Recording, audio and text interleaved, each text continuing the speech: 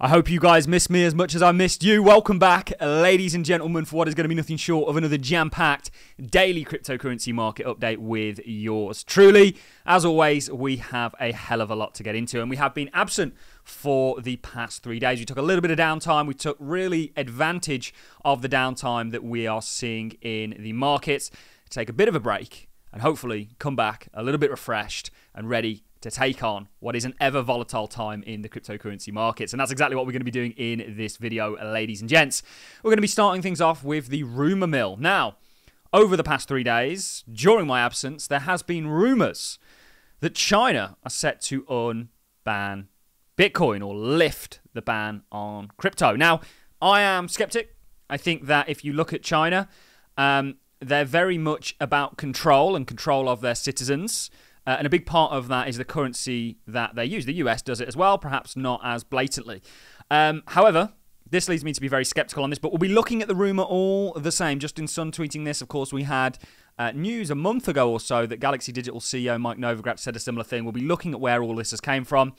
Then we're going to be diving over to a very interesting rumor that undoubtedly is going to have ramifications for the cryptocurrency space, and actually, in a case, a potentially positive one, and that is that Kamala Harris, who, of course, is the opposition to Donald Trump, may be considering Gary Gensler as Treasury Secretary if elected as president. And this is according to Senate sources. Now, on the surface, this seems horrific. Gary Gensler is the arch nemesis of the cryptocurrency space. He has been, in my opinion, shambolic in his approach to this market. He's really tried to grab as much power as possible for the SEC, which of course is an agency of the United States, the Security and Exchange Commission. However, if he gets away from that role, that means he isn't going to be penalizing the crypto market in the manner that he has been, because he won't be in charge of that anymore. He'll actually be in charge of debt and, of course, the Treasury, which, of course, Janet Yellen currently holds that seat. And this is what he's always been gunning for. So we'll be diving into that. We're also going to be looking at Eric Balanchunas' opinions on this. Of course, you've got Rep Emma commenting on this also and talking about how this is largely going to be a disaster. And then we're going to be doing what we usually do on Monday, which is where we look at CoinShares digital fund flows. And actually, we did see inflows again for the second week in a row. However, rather interestingly, we saw record outflows for Solana. Now, this is interesting because Solana, of course, have pending ETFs. And is this preparation for them? We'll be talking about that, of course. Then we're going to be looking at some interesting things in regards to institutions continue to pile their stockpiles of crypto. Whether that be the ETPs that look very bullish, the exchange-traded products that have baskets of cryptos in them outside of the United States, whether that be the IBIT or the Bitcoin ETFs, the Ethereum ETFs. BlackRock continue to add. We also had news that Metaplanet also added another staggering amount of Bitcoin. We're also seeing a little bit of a resurgence in regards to DeFi, and then we'll be finishing things off with Bitcoin's price action. So it's good to be back, ladies and gentlemen. I'm hoping you guys missed me just as much as I missed you. And let's get into what was a pretty significant rumor that was circulating over the prior 3 days. Now, this, I believe, broke on the 18th, and Justin Sun sparks rumors of China lifting its ban on crypto. A recent tweet by Tron founder Justin Sun has sparked a new rumor that China might lift its ban on crypto. Tron. I think Tron's a dark horse for this market. I actually think Tron's going to do rather well between me and you, but for another video entirely, and we can speculate on why that is. Certainly when you look at it on an on-chain point of view, very impressive. And many of you are going to be outraged that I said that, but do a little bit of digging and you'll see what I'm talking about, but that's not what we're here to discuss.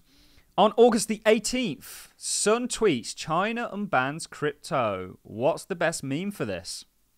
Now, we have previously heard rumors from the likes of Mike Novogratz, the Lunar King, that he heard reports that China could unban Bitcoin in late 2024. Now, that would be just a bull narrative that the cryptocurrency market needs right now to get Bitcoin out of its current correction that is very much a correction in what is a broader uptrend. The altcoin market has really just given way to the tide that is Bitcoin. Ladies and gentlemen, we have one of the most prosperous times ahead of us in regards to investors in the cryptocurrency market, certainly the altcoin market.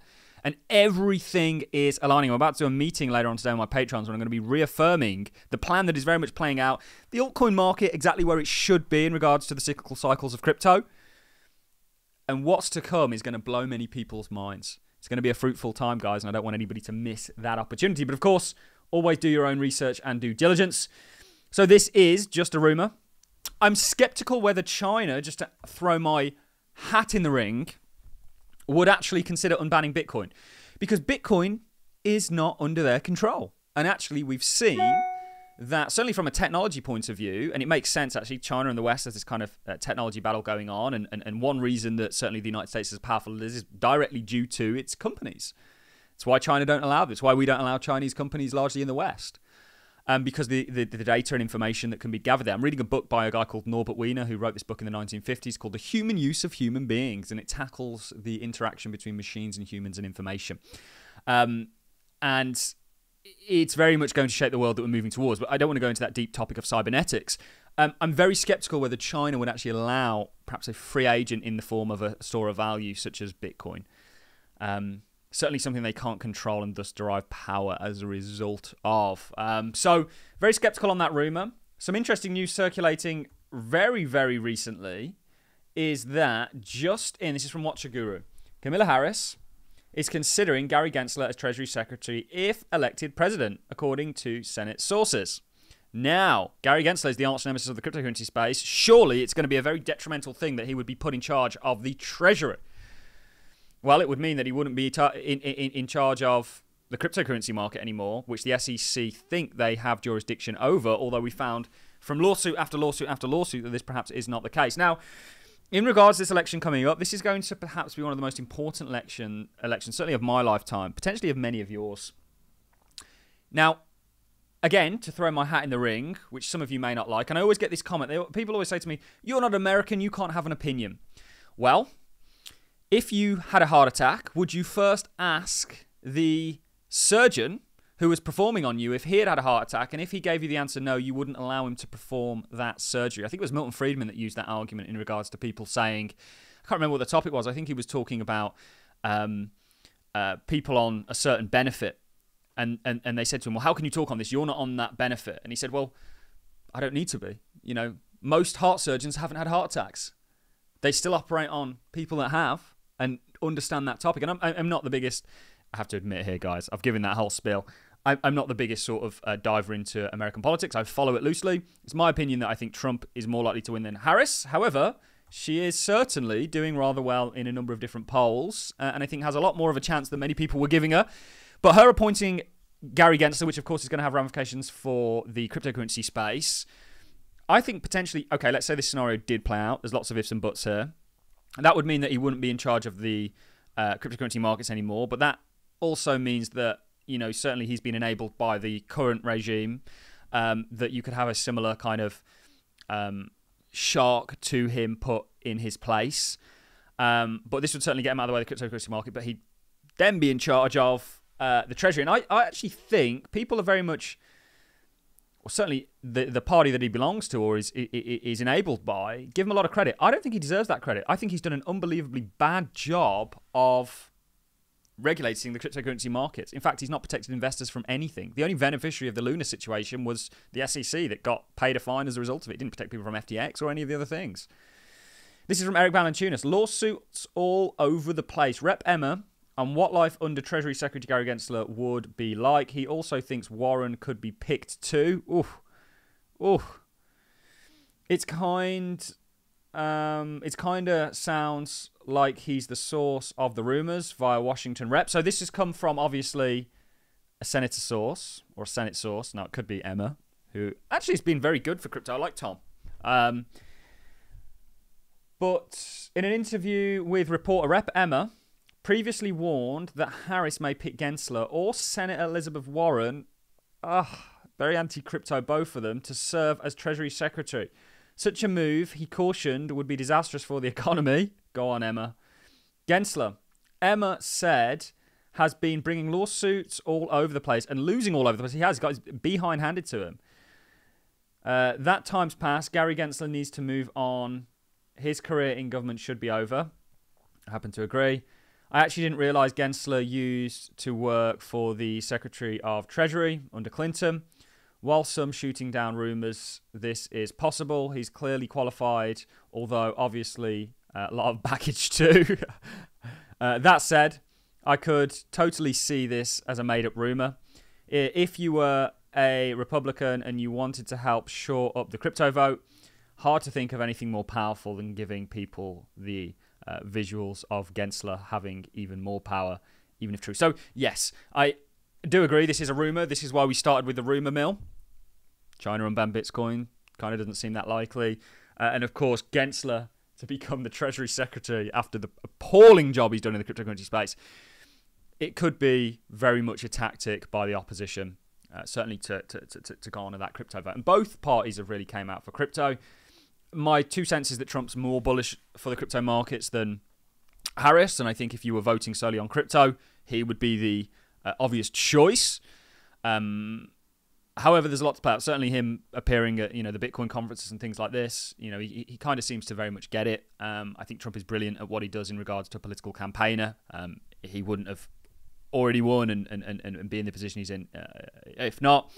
Let's do what we typically do on a Monday, but it is now Tuesday, and look at some of CoinShares digital asset fund flows. Now, despite the price action that you're seeing in the altcoin market and the cryptocurrency space generally, as Bitcoin decides to trend downwards, not trend downwards, this isn't a trend, the broader trend is an uptrend, but certainly pull back. If you put altcoins on here, they've just sold off to more of a degree than Bitcoin. However, they will overperform Bitcoin when it starts to sort of rear its head and we get that momentum back behind the cryptocurrency space. Retail isn't here, ladies and gents. Retail is non-existent. And you can get that via every metric you possibly can. You can even get that by gas fees on Ethereum being at record lows. You can get that on Google searches, the largest search engine in the world, predominantly where people are going to go and search crypto. You can get that from myself at YouTube. Obviously, we get some of the largest or the most watched content in regards to certain topics. 10 to 20K is a good vid in terms of viewership. 2.1 billion people watch YouTube. The masses are not here yet, but institutions certainly are. Now, we did see inflows overall totaling 30 million, but Solana suffered its largest outflows on record. Now, let's dive straight into this because you can see what was the actual official number for the outflows? $39 million in Solana outflows. Now, on the surface of this doesn't seem too great. However, if you think about what's currently going on with Solana, they are about to have an ETF launch. And is this people taking their capital out, ready to invest it in the ETF? And once you get Solana, the floodgates will open. We already have, I think it's Hashdex applying for a crypto index. Bitcoin, Ethereum, of course, listed, but in their kind of write-up, they said, look, we will add more altcoins once clarity has been given. We know that institutions are and continue to invest. This is BlackRock's iShares. They keep stacking Bitcoin. They're very quickly, I think they're just below Binance. They'll be on, I think they'll end up with more Bitcoin than Satoshi by the time this is done. It's very much an institutional takeover. We also have news that Metaplanet has purchased an additional 57 Bitcoin, sorry, not 57,000. I was about to say, wow, that's unbelievable. We continue to see, it's about 3.5 billion yuan. We continue to see Metaplanet and other large companies around the world sort of Bitcoinize. Maybe we should have Michael Saylor as the treasurer. Now, I don't actually, I think that would genuinely be detrimental because what happens to those people that don't hold Bitcoin? I want Bitcoin to win, even though I'm skeptical of its origins and the real intent behind it. And I think we should question that. There are people that don't own Bitcoin, right? And more of them than there are us. And I don't know if Bitcoinerizing it introduces many problems. It solves many problems at the same time, but we don't live, Nirvana is not for this world. So we continue to see institutions continue to accumulate. Also in regards to DeFi, this is from Arthur, who's the founder and CIO of DeFi Capital, one I'm not familiar with. But is DeFi back? After being pushed aside by other narratives, there are signs that DeFi reassurance is going on. Let's take a look. First up, mind share for DeFi in general has been on a 3-month uptrend, close to doubling in percent from 7 to 14 since the start of the year. I truly believe that smart money is positioning right now, along with us, because the masses are not here yet. We are here. We have the insight to look into the cryptocurrency market at a time when nobody else wants to, but they will come. And if you look at any market cycles, public participation is a big part of the up leg. That still isn't here yet, and you can get that from any metrics. He looks at a number of things. Actually, it was a very good thread, but we shall see. My personal opinion is there are far larger narratives out there than DeFi. And actually, I think I'm more bullish on things like DeepIn, AI, decentralized AI. We're going to start doing a lot more videos on DeepIn because it seems kind of gimmicky because we're giving it a DeepIn kind of name, decentralized physical infrastructure, but Bitcoin is decentralized physical infrastructure. And what we're doing, what this movement really is about, is more than Bitcoin. We figured out how to solve an issue of a store of value and money with potentially money. I don't think Bitcoin is a practical money, with a distributed ledger, but you can apply that to basically anything that needs a ledger, anything that needs an accounting system, anything that you can apply a distributed ledger to, you can solve issues with. And actually, the infrastructure that makes up the internet, which is arguably the most important technology we've ever come across, it enables AI. It's a foundation for everything. Certainly, the singularity that is coming is perhaps as important as money itself. And this is a huge narrative, and certainly decentralized AI is of the utmost importance. We'll do a video later on today or in the week where we talk about the crossovers between AI and distributed ledgers, because it really solves many problems. To finish things off on a little bit of price action, Bitcoin's the star of the show. We need to get back above certainly the 30 weekly moving average, break out of this sort of descending, broadening structure that I do believe we're in. We've got a bull flag target taking us above 100. We've got that big inverse head and shoulders target taking us to 151. The stage is set, guys. It's just a case of being in it to win it. I do think Bitcoin's going to rear its head. You know, we've really been getting quite aggressive on certain Bitcoin miners. And if you want to find out about them, become a Patreon. But on that note, I'm going to love and leave you guys. It's good to be back with each and every one of you. And we will see you in tomorrow's daily market update. If you're not already a subscriber, please do consider becoming one. And a massive thank you, guys. We crossed 90,000 subs yesterday. We've got live streams on the horizon. We've got upgraded interviews incoming and everything in between. Allincrypto will become your one-stop shop when it comes to the cryptocurrency space. That's it from me, guys. On that note, I'm going to love and leave you. Thanks for watching, and I'll see you all in the next one.